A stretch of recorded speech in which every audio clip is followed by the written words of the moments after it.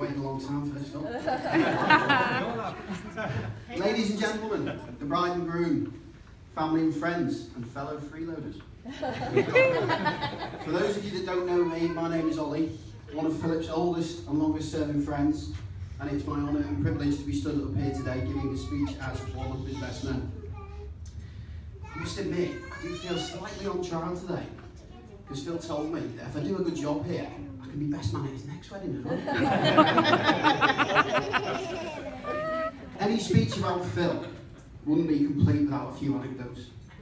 And knowing him as we all do, he's probably told you them all about it.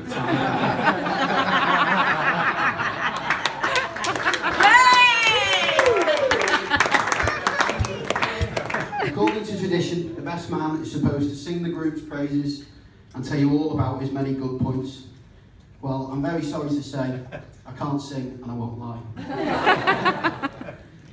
Let me turn the clock back 30 years so we can take a look on what has made Phil the man he is today. As everybody found out, Philip Proctor Calder was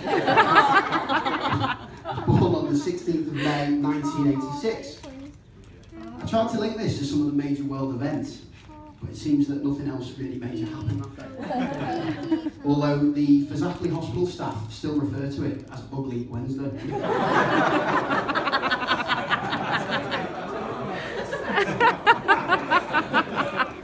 Phil and I first met over 20 years ago on the playground of the Mount Prep School in Crosby. Unfortunately, Phil was a slow starter at school.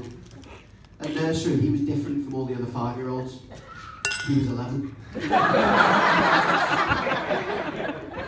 By the time we reached secondary school, it became clear that Phil was a keen and talented sportsman. This did not go unnoticed by the PE staff, but his football skills were recognised as he was named Sabutio Player of the Year. Since leaving school, Phil has gone on to prove that size really does not matter. And is now a competent golfer, an even better hockey player, but most importantly of all, a devoted father to Benjamin. After graduating from Liverpool University, Philip is now successfully building his career as a mechanical design engineer. He's been described as the most knowledgeable, respected and influential in his field. And who am I to disagree with Paula?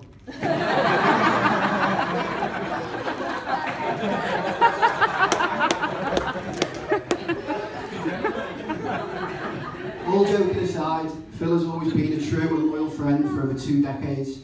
He's always been there for me and the rest of the boys whenever we've needed him. And I know I can call on him in my hour of need, or to be more precise, when Liverpool lose. Before his fairy tale began with Katie, he wasn't always so lucky in love. Phil has asked me to specifically refrain from mentioning any past girlfriends. And sadly, this has cut the speech short by a good 3 seconds. Please remind the day, and I respect his wishes. Having only recently got married myself, I wanted to share with you, Phil, 6 bits of wisdom about marriage I also found on the internet. Number 1, never go to bed on an argument. Always stay up and argue. Number 2, best way to remember your anniversary, forget it once. Number 3, always remember 3 little words. You're right, darling. Number 4, in times of trouble, always remember the phrase from Oscar Wilde, women are meant to be loved, not understood. Number 5, all of the couples here today, please now all turn to face each other and stare deeply and lovingly into each other's eyes. Now, statistically speaking, you are staring at the person who is most likely to murder you.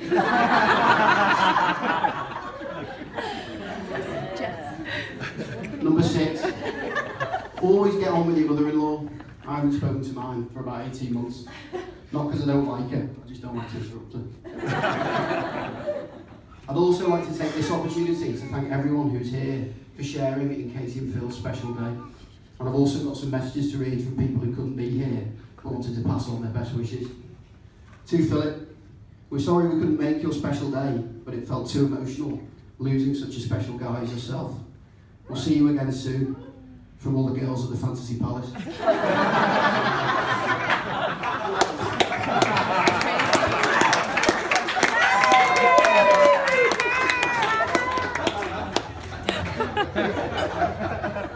Let me say how lucky you are, Phil. You will leave here today having gained a wife who is warm, loving, caring, a wife that is funny and radiates beauty wherever she goes. And Katie, how lucky you are that you're leaving here today having gained a gorgeous dress and a lovely bouquet. Phil, you've done many stupid things in your time, but by far the smartest thing you have ever done is marrying Katie.